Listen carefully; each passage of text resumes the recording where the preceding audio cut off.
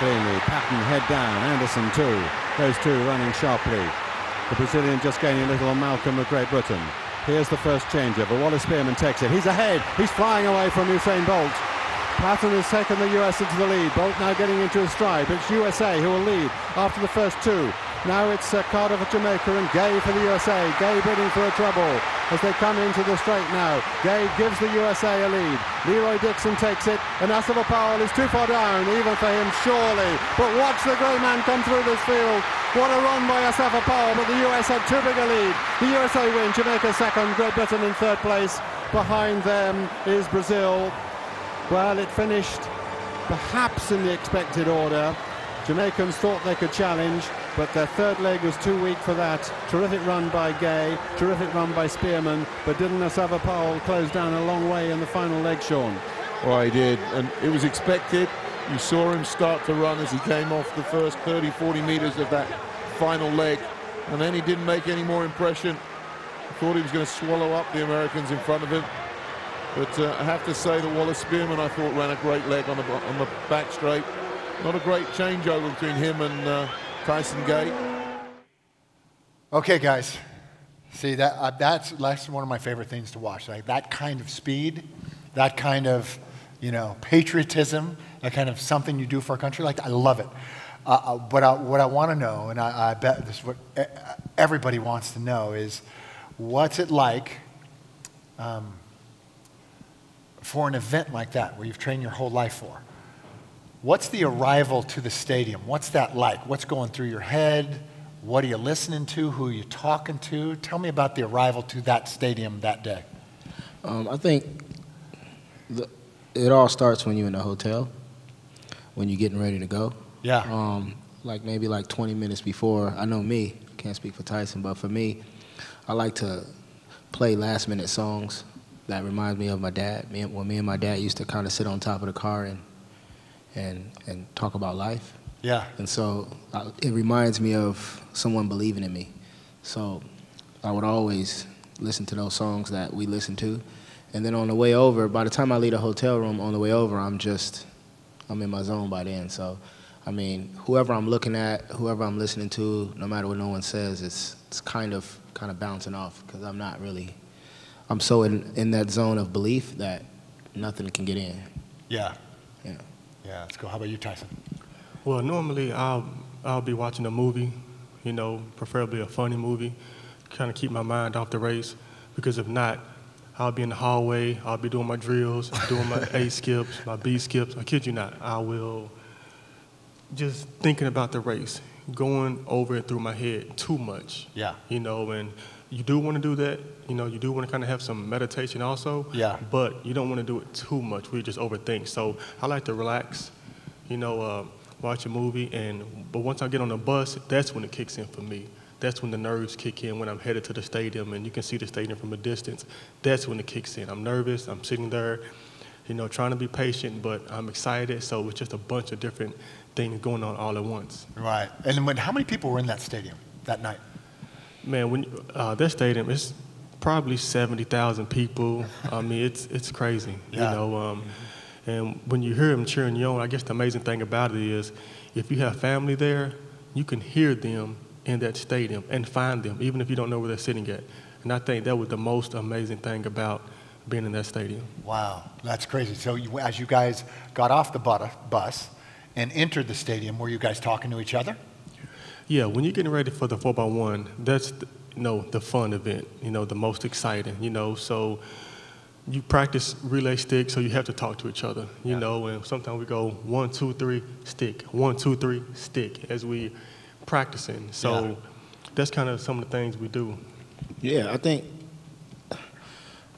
once we get off the bus, I think it's whoever you gravitate to in that moment, just because, everyone's scared in there and everyone's nervous. So we're feeling like whoever you naturally kind of gravitate to, maybe sometimes people gravitate towards their coach or their agent. It's whoever in that moment, it's weird. It kind of naturally happens where we'll find someone that's safe for us in that moment, to kind of create some sort of safety to kind of get us grounded and say, okay, I'm going to have to do this. Yeah. Because in the moment when I'm getting off, I'm thinking like, what am I thinking? What am I doing? Why am I even, what did I choose? Yeah. How did I choose this for myself? You know what I mean? I could just be at home just watching this on TV. That's right. I just want to just get back on the bus and leave. I don't, because at that moment, that's when everything feels like I'm making a mistake. Yeah. And so naturally, something kicks in and you'll just find somebody who reminds you that it's okay. It just naturally happens. And for me, it was different every time. And I think when we was walking into the stadium, that's when I kind of had my hood on my head and I was kind of thinking like, dang, I don't know what's going to happen. So, and then sure enough, here comes Tyson and says, like, you all right? And I'm like, I didn't say nothing. And then he was just like, you nervous? And I'm like, I'm nervous. And he was like, I'm nervous too. And then I was like, I think that's so funny because I think the people watching this assume that Olympic athletes or professional athletes don't get nervous. They just, this is their job. They just, there's no not emotion. only just that, he had just won 2 gold medals before that race. So it was like, wait a minute, you're nervous? You just won 2 gold medals. Did you, oh, you had already won 2 gold medals Yes, that sir. day? Yes, sir. Oh my God. And I was thinking like, wait a minute. He's nervous? Now I need I'm to be nervous. like leaving then if he's nervous. And know, you that's were what the I'm thinking. rookie, right? You were the young guy. Yeah, because I'm thinking just like everyone else watching is thinking.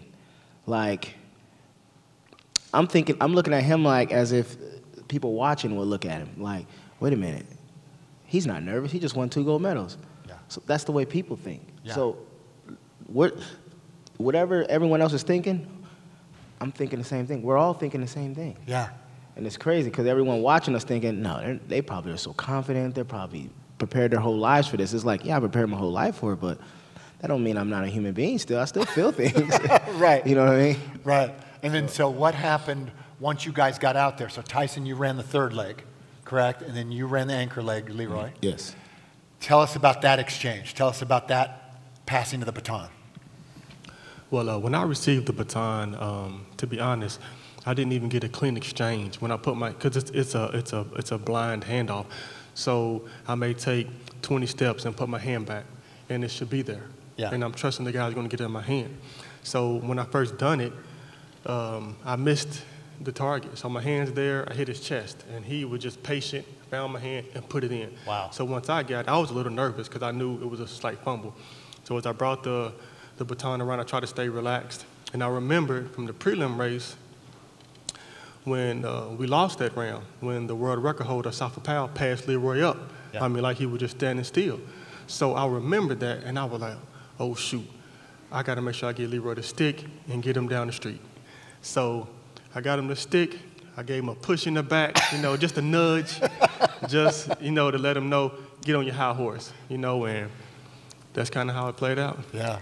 How about for you, Leroy? So you're waiting. The Yeah. first 3 legs go. You see Tyson running the turn. 80,000 people standing up. I mean, I'm seeing Tyson flying around the curve, actually. His feet is moving so fast, I'm thinking like, oh boy, what are we going to do? So as soon as I take off, all I know is I didn't feel my body. I just was more just waiting for the reaction to feel the stick. As soon as I felt the stick, I probably took 1 step. And next thing you know, I felt a push in my back, and I'm thinking like, oh shit, I'm about to fall. And if I fall, my mom is watching me, my dad, everybody's watching me. This is going to be really bad. I just got passed in the prelims. And all of a sudden, I just feel myself stumbling, and then next thing you know, I just gathered myself, and I just was running for dear life. And you took off. I mean, at that point, my body was doing everything, not me. Right. My body was just naturally just moving. And then what was it like once he crossed the finish line, Tyson? Were you running up behind him as he was running? Man, I was. But it was so crazy because I was saying, go, go, because I remember the prelims when the world record holder was chasing him down, and that's what he was doing in the finals, but he couldn't catch him this time. Yeah. Wow. And then once you guys crossed the finish line, all 4 of you together? Or was it you 2 together? Did the other two guys join you? Yeah, Yeah. we all connect. Yeah. We all connect with the flag. We all get the individual American flag to represent the country. Yeah. And then, you pose for the camera. When Take you your just victory lap. take that time to, enjoy that moment. Yeah, it's such a big moment for, America, and it's such a big moment for track and field all around the world, right?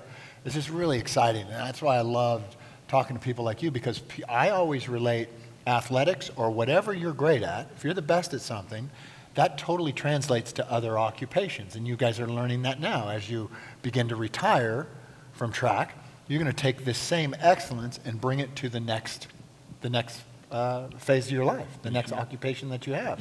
Because you're so young when you're done with athletics. You know that you have this whole different life.